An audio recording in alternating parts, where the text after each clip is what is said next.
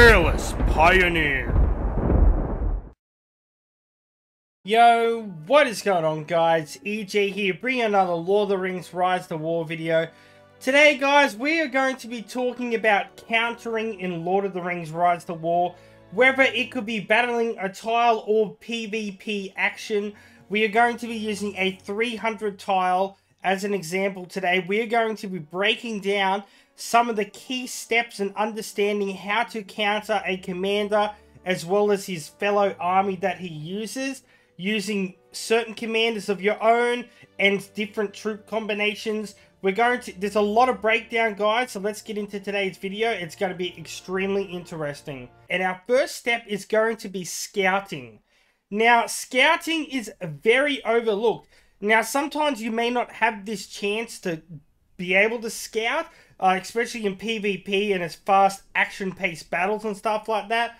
But, for example, today, how we're using a 300 tile, which is the toughest tile to take in the game, it's going to help out an absolute lot. So, basically, scouting, all you want to do is get one of your weakest commanders with basically no troops. For example, I have my Gimli here, who's level 47. I'm currently leveling him up. But I've only got 5 eagles in there, so I'm not really losing anything, and the eagles are really fast for speed. So, how I would scout is, especially with a 300 tile with our example today, there are some commanders on the level 300 tiles that can be extremely strong. Now, as you can see, this tile is owned by Lothlorien, so I'm going to come up against Lothlorien commanders. It can be any, it can be Boromir, Haldirs, and so forth. So what you want to do is you want to scout and see which commander it is, and then based on that commander, you can see what his skills are, what troops he's using, and then you could set the counter. So what we're going to do, guys, is we're going to scout this and have a look at the commander and his troops, and then we're going to build a counter for it. So let's go, shall we? So he's going to battle right now, but the thing is we get to look at the report and we get to break it down. So Gimli gets defeated, of course, but so as you can see, we versed a level 50 Boromir with all tier 4, 4,500 Swan Knights. So we need to come up with a way in which this is going to be good to counter. So the first thing we want to do, guys, is we want to have a look at his commander's build. Now on these tiles, they're going to have like level gold armors on a level 50. Whether it's like PvP, it could be anything from max level 5 armors and stuff like that and weapons. But as you can see, he has a might level of 253, 161 focus, and 116 speed. Now, these are very important to take into consideration. He also has 90 command, which is the highest command points you can have. So this will be a very big indicator, which will help you as well, because he, as we can tell from these stats just there, guys, he is a might-based commander in which he is going to be doing physical damage. Now, the way he's got built, we're going to go over his skills right now, or here, which basically increases his defense every round plus 7 and a stack. So it can stack up to like 37 defense on round, up to like round 5 and so on. It's insane. Then you can see he's got nobility, which men damage do 21%. So as you can see, the Swan Knights are a manish unit, so that's going to help give him a lot extra damage. You can also have a look at the troop stats and see their damage. You can see they have amazing HP and defense. The Swan Knight skills are mounted. They receive less damage, and they also absorb all damage for the first 3 rounds. But being it's the only one there of the troop that Boromir is using, he's going to receive damage first off no matter what. Next, you can see that we have Avoidance, which you can see it has a 100% chance to evade the first instances of damage. So that's a pretty decent skill there. He's also got Defensive Stance there, which does physical damage, but then it also reduces next damage received by 8%. Then he's using the Horn of Gondor, which basically increases the damage of the army and the commander. Then the sub-skills are Well Prepared, which does counter-attack with melee units, and Lower Defenses, which as you can see, it's a 50% chance of receiving an additional amount of damage. So as you can see, the way he's built with his skills, he's there to do a lot of physical damage with a bunch of avoidance as well. Now, these Swan Knights are going to do a lot of damage. There's 50 per command. Then you can have a look at his equipment he's using. So as you can see, he's using the Dawn, which increases Commander's might, as we talked about before, is very important. And then is increasing the speed of men. As you can see, he was using melee troops, so he's got the correct armor to boost for melee. And then, as you can see, we've got Commander, Focus, Defense, and Armor Hedge for Evil Men. Not the best helmet, but it does give a chance to inflict stun, so it's pretty decent there. Then we've got the Fine Smoking Pipe, which basically it removes debuffs and does healing, so it's pretty decent. So we've basically got the gist of how Boromir is built. We know what his Swan's Knights are and stuff like that. So we know that he's going to be doing a lot of physical damage. So we are going to want a focused commander, and we're going to go with someone like Gandalf the Grey or Gandalf the White. It's really good because he does a lot of focus damage, but also I've got a setup which I'm going to go through and show you his skills and show you how this counter works. Now, another really good counter, you could use Oathbreakers here, which is going to reduce your damage from physical a lot, but you need to take into consideration your skills of your commander. Just because you're not going to receive as much physical damage with Oathbreakers doesn't mean you're going to be able to do more damage and stuff. I'm going to give you an example right now. So we're actually going to go into Gandalf here and explain it a bit better so it's easier to explain. So the first key points we have to look at is these skills again, guys. Particularly, as you can see, we're going to have higher speed. Now, higher speed is going to be very useful when getting into a battle. But as we're talking about Gandalf the White here, guys, you're going to want a commander that outspeeds your opponent. It's going to really help. It's going to make sure that you attack first, because in these battles, guys, especially with countering, the first person who does the damage, and the quicker you can do damage to a commander and kill them, the better. You don't want rounds to be going on for like 10 round battles. You can finish them off in like 5 or 6 rounds or less. It's really going to help. Now, the big thing, because he is a physical attacking commander, as well as got really defensive and strong attacking Swan Knights, we are going to want to focus on our focus power here. As you can see, our base here with all of our equipment and our setup, which I'm going to show you in a minute, we have 431. Now, the equipment is along the same. As you can see, we are basically focusing on the commander's focus damage, as with all of our equipment. As you can see, it's increasing all of our focus. It is very useful, and that's basically how I have the 431 level of focus damage. Focus damage is an extremely good counter to physical damage, so keep that in mind. So basically, guys, as you can see, I'm using White Rider, and the reason I'm not using the Oathbreakers is because of this. As you can see, it increases my army speed, so it's going to help me outspeed his commander, which is Boromir, as well as it gives us that defense stack, which is basically going to counter his defense that he had before with his defense stacking skill.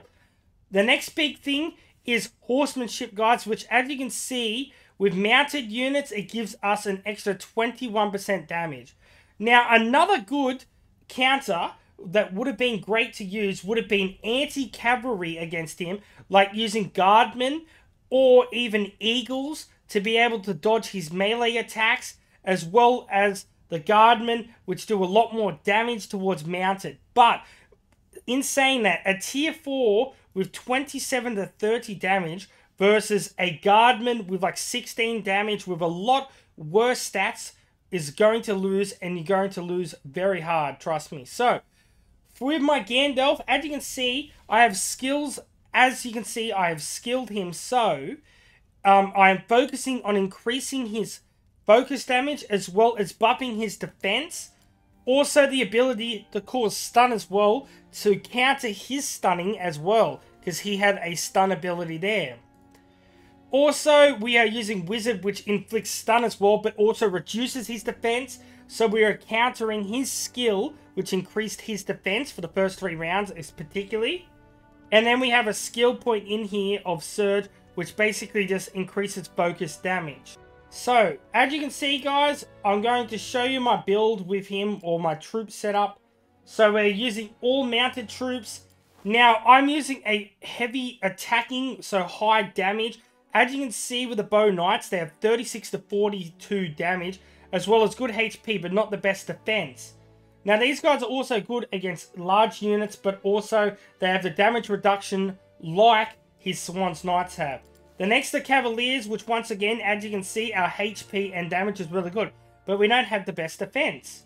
And then the next one we have is the Ram Riders, which have really good HP, damage, and defense. Now, you could swap one of these out for like the Catters that have a lot higher defense as well. They have pretty good damage as well, but we're going with an all damage because we're already countering him a lot, because we're countering all of his commander skills with our skills.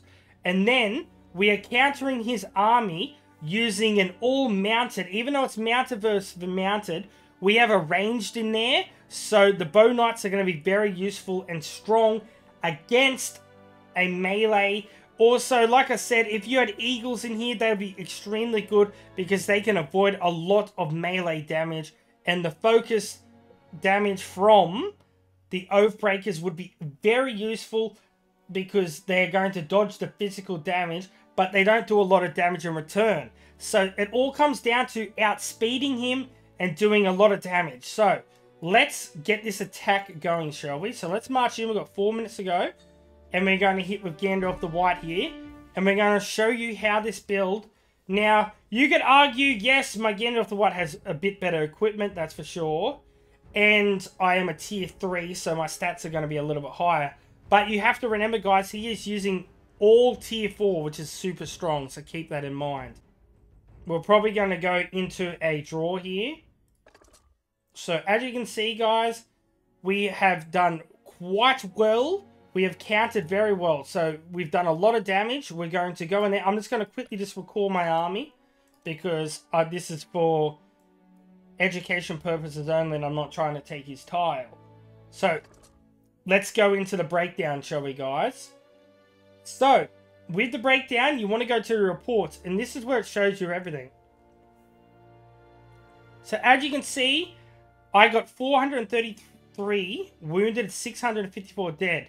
Now, as you can see, my commander damage, I did 98,000 damage compared to his commander damage of 25,000.